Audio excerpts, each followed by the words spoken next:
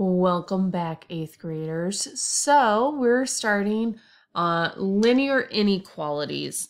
And so these are going to be inequalities that are lines as opposed to, or our boundaries are lines, as opposed to our boundaries being an open or closed dot, and then us drawing a line. So we're going to be graphing lines and shading. So let's hop right on in. All right, so there's going to be times where, or I like to use checking a point to see if it's part of the solution. This is what helps me know which direction to shade.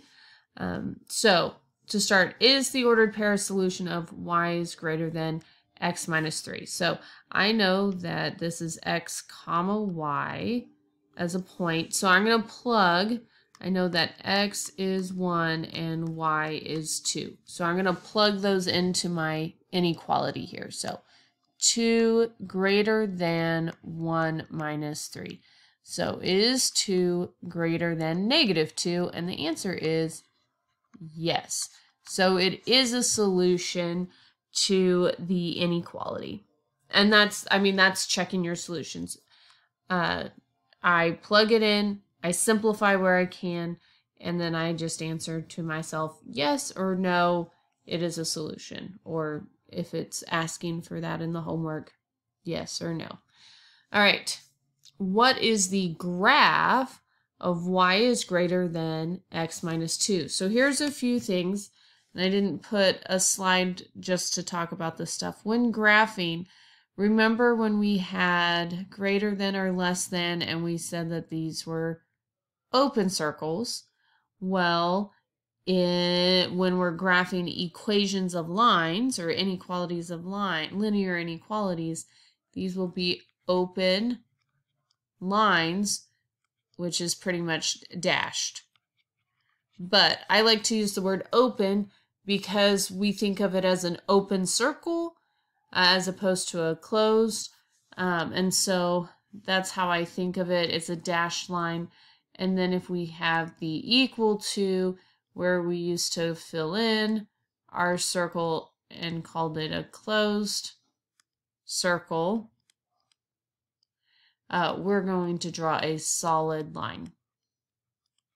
So the closed or solid line represents the fact that that is part of the solution, and the dashed line means that this is my boundary but not part of the solution.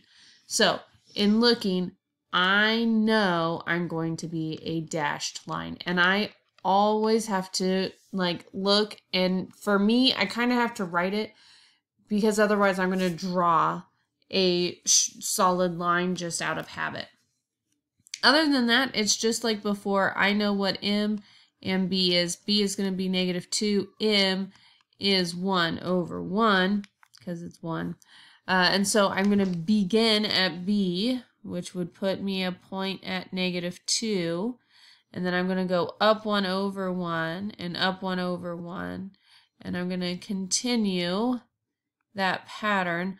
On these, I just tend to continue it all the way to our boundaries. And the opposite of up 1 and over 1 is down and left. And so now I'm going down and left.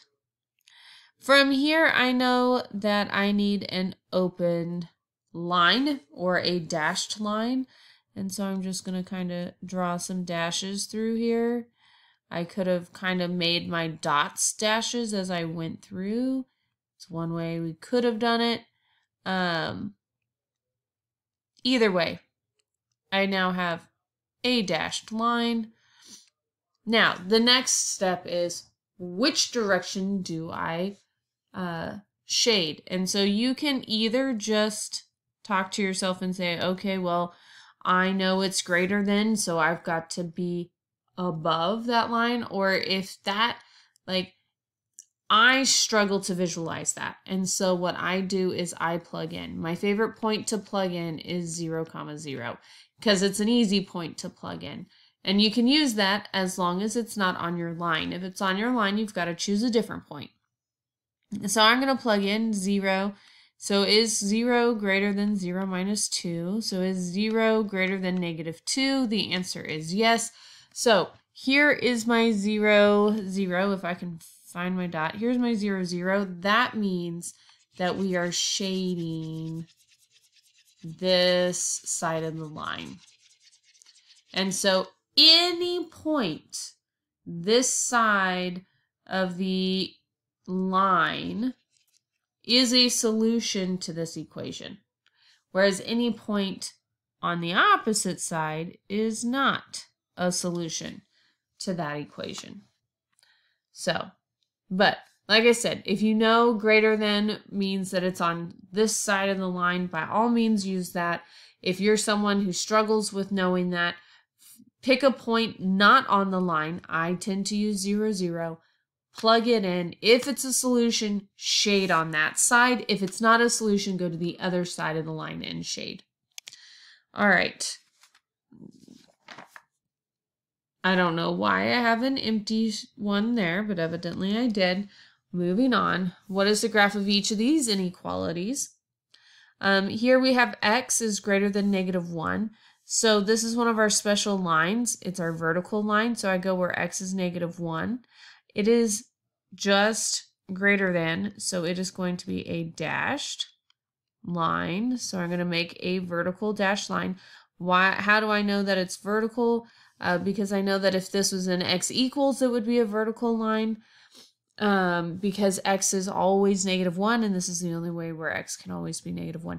Greater than, when it comes to these, I don't plug anything in, because I know that greater than, I'm just going to look, where are my x values that are greater than? Well, they're on this side. These are the values greater than negative 1, and so that's where I shade. All right, here's my y is greater than or equal to 2. It has the equal, so that means solid. I'm going to make it a solid line. I'm going to go where y is 2, so here's where y is 2, and I'm going to do my best to draw probably one of my better lines ever. Draw a line. I know I need to be greater than, so greater than would put me here. If it said y is less than or equal to, then I'd shade on the other side, which are numbers less than. So it really is that simple. The video is getting kind of long, so I am going to stop here. I'll make a second video where we're going to go over a word problem, and we're going to discuss, given a graph, how do you write the inequality of that graph. So I'll see you on the other side.